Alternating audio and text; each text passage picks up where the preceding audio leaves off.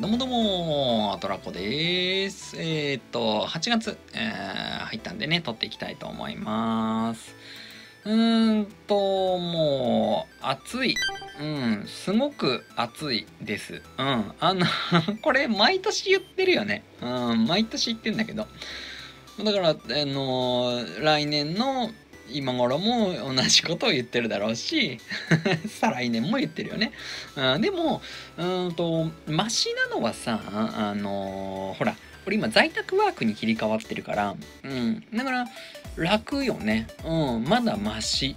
だから、今まではさ、職場に通ってね、いたんだけど、それがほら、このコロナのおかげっていうとまた、ほら、あれじゃん、コロナに苦しめられてる人がこれを聞いたら、なんだよってね、言うと思うんだけど、コロナのせいでよく、違うな、悪くなった人もいれば、良くなった人もいるわけじゃん。でいろんなね、物事が。で、どっちかっていうと俺はさ、恩恵を受けてる側だから。でもその、会社に行かなくて済むようになったっていうね。在宅ワークに切り替わったのでっていうので、楽はできてるんだけど、そう。で、これあれかないる説明いるこのラジオの説明いるよね。そうだよね。そうなんだよね。しれっと始めたんだけど。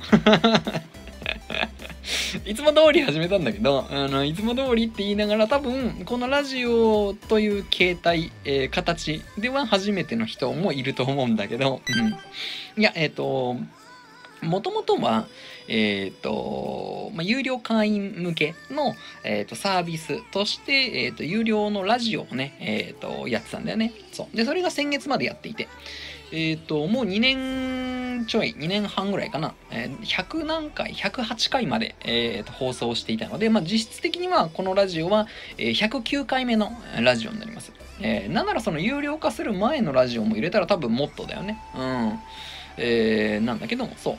一旦有料の形っていうのは、一旦おしまいにね、させていただいて、で、今月からはっていうか、気が向いたらね、気が向いたら、やろうかな、撮ろうかなっていうふうにね、思ってるんだけど、もっとね、いろんな人に、聞いてもらいたいなっていうのもあって、そんなもんで、だったら、有料でお金を取るんじゃなくって、無料でね、こんな感じで、だらっと、やっていけたらいいんじゃないかなというので、この8アトロコの、いつものラジオっていうね、タイトルで、そう、タイトルね、悩んだんだよね。タイトルどうしようかなと思ってて。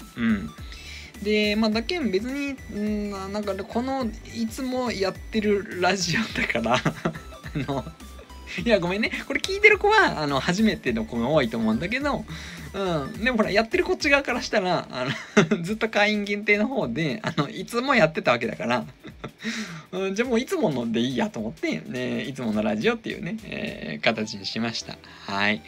このバナーかわいいよね。そう。そう、バナーさ、そう、バナーで思い出したんだけど、また、バナーのメニューを出そうかなっていうふうに思ってて、いや、もともとさ、ほら、アメブロとかのブログのヘッダーとか、バナー広告、ウェブバナーっていうのかな、の画像だったりとか、っていうのを作りますっていうサービスはやってたんだけど、そう、で、やってはやめ、またやってはやめみたいになってて、で、あん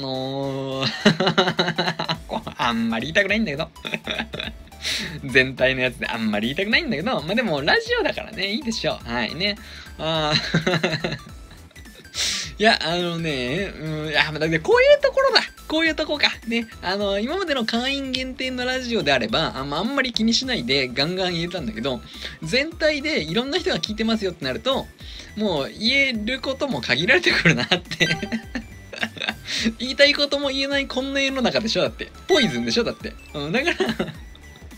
らいや、もういいんだけど、今まで、バナー制作ね、やってたんだけど、で、やんなくなったりとかした理由としては、まあ、もちろんね、そのリピーターの方とかは、全然、意思の疎通が図れるというか、まあ、メッセンジャーだったりとか、あとメールとかでね、ここをこうやってほしいですとかさ、なるべく、相手の希望に沿ったものをね、作りたいと思ってるんで、そうなんでね、別に俺さ、その職人かたぎで、どうしてもここの配色は赤じゃなきゃダメなんだとか、どうしてもここの文言はこの言葉にしなきゃいけないんだ、みたいなのはそんなになくって。まあ、まるっきりね、丸投げでって言ってくれたらこだわり持って作るけど、別に希望があれば、なるべくそのお客さんの希望通りに作りたいって思ってるわけ。そう。まあ、なんだけど、まあ、なんていうのかな、ほら、日本語がうまくいかない方いるじゃない。ね、会話が成り立たない系の方も中にはいらっしゃるでしょ。で、そうなってくると、例えば、なんか初めはこうだっておっしゃってたから、その通りに作ったのに、結局画像が出来上がってっから、やっぱりここはこうじゃないみたいなので、一から作り直すとか、なんだろうな、例えばじゃあ完成しましたってね、画像完成しましたって言った後に、じゃあこれでどうですかって聞くわけじゃん、こっちが。ね。これどうですって聞いても、もうちょっと考えたいですとか。考えたいのはまあじゃあいいとして、いつまで考えるんだっていうので、結局7、8ヶ月、伸ばされたりとかね。だったりとか、なんだろうな、申し込みをして、例えば申し込み来ました。じゃあ作ります。で、じゃあ、文言は、何にしますって聞くじゃん。そうすると、じゃあ、今が例えば8月じゃんね。で、じゃあ、じゃあ、8月5日にやる、なんとかイベントっていうやつをお願いしますって言われて。で、それを受けて、俺としては、あ、そうなんだって、このイベントは8月5日にやるんだ、みたいな。あれ待てよと。あと3日ぐらいでもうこのイベント始まるんだ、へー、みたいな。わかる？バナー広告の意味とはみたいな。で、ほら、言ってんだけど、俺これほら、画像を作るのに、最低でも2週間ぐらいいただいてますよっていうものに対して、3日後のイベントのバナーの申し込みされたとて、とか。とかね、まあ、中には、なんだろうな、画像を複数枚ね、わかった、私って、トラちゃんには、4、5枚バナーを作ってもらって、その中から好きなものを選びたいの。みたいなことを言っちゃう人もいたりとかして。違うじゃん。わかる？わかるよ。でもそれ4、5枚要はもう作っちゃってんじゃん、だって。で、要するに君が言ってんのって、お惣菜コーナーに行って、試食とかじゃなくてよ。お惣菜コーナーに行って、それで全部1個1個ね、5個全部いろんな唐揚げ食って、カツ食って、ね。天ぷら食って、一口ずつ全部食って、で、食ってっから、どれが一番美味しかったかな。じゃあこの天ぷらにする、みたいな話なんでね。じゃあ、残りのお前が一口手をつけた、それどうすんのって。それ買い取る気ないでしょって。っていうのだったりとか。あとまあ、ひどいやつになると、バナー申し込みしますって言われて、じゃあありがとうございますと。じゃあ、どうやって作りましょうかって。何を作るのって。ほら、例えば、自分がやってる、例えばじゃあカウンセリングのメニューだったりとか、そのセラピストのメニューだったりとか、なんだろうね、エステサロンのメニューとかも何でもいいよ。そういった、メニューがあるでしょって。そういったサービスがあるでしょって。じゃあ、そのサービス名を教えてもらっていいって。多分それのバナーを作るのかなって聞いたら、いやー、ちょっとまだサービスは決まってなくて、って。みたいな。じゃあ、何のための何のためのバナーなのみたいな。いや、でもちょっと作ってもらいたかったんで。いや、わかるよ、わかる。作ってもらいたいのはわかる。作ってもらいたいのはわかるんだけど、何を僕は作ればいいんでしょうみたいな。したら、向こうも、本当ですね、みたいになってね。とか、っていう、ちょっとね、昔風の言葉を使って言うならば、ノータリンの、方々が、ごく稀にいらっしゃったんで、もうそれらのやりとりが疲れちゃうから、疲れちゃうので、もう本当にさ、その画像のね、そのバナーを作る行為に疲れるんじゃなくて、バナー作るのは俺好きなのよ。ね、画像をちょこちょこいじるのは好きなの。なんかそれ自体はいいの。いいんだけど、そのやりとりよね。この、無駄なやりとりに疲れちゃうから。っていうのがあって、このバナー作りますとか、ヘッダー作りますっていうのはやめてたんだけど、で、またやろうかなって思ってるのは何かっていうと、もちろん儲かるからっていうのもあるんだけど、お金がもらえるからっていうのもやるんだけど、一個考えたわけ。はじめに、ズームで事前の打ち合わせを入れればいいんだよね。今までこれをさ、その会話じゃなくって、そのメールとかメッセンジャーとかでやってたから、うまく意思の疎通が図れなかったんだよね。で、これ今後は、このズームをマストにして、ね、ズームで顔面付け合わせて、こうしたらいいんです、ああしていいんですっていうのを話し合えば、人間話し合えば、きっとわかるはずだから、なんかそこを、初めにね、やっていこうかなと。で、そうだよね。でさ、日常生きててさ、その会話も難しい、会話に不都合がある人が、メッセンジャーとかにしちゃったらもう無理じゃんね。なので今後はね、ズーム、事前打ち合わせ、必須にしますので、多分これでね、そのわけわかんないのはなくなると思うんだよね。なので、あとね、新しい試みっつうか、作るの同じだから、こっちとしてはね。同じ画像だから、そう。なんだ、LINE のさ、リッチメニューってあるじゃん。あれ、リッチメニューって言うんだね。公式の LINE とかでさ、よくメニューが下にさ、ポコって出てくるやつあるじゃん。そう。あれもね、作ってあげようかなと思ってて。あれいいよね。なんか、本人のブログに飛んだりとかさ、インスタとかさ、Twitter とかさ、Facebook とかさ、なんでもいいんだけど、そういったところに飛ばすことができる、やつ、があるので、それもね、作っていこうかなと、いうふうに思ってます。はい。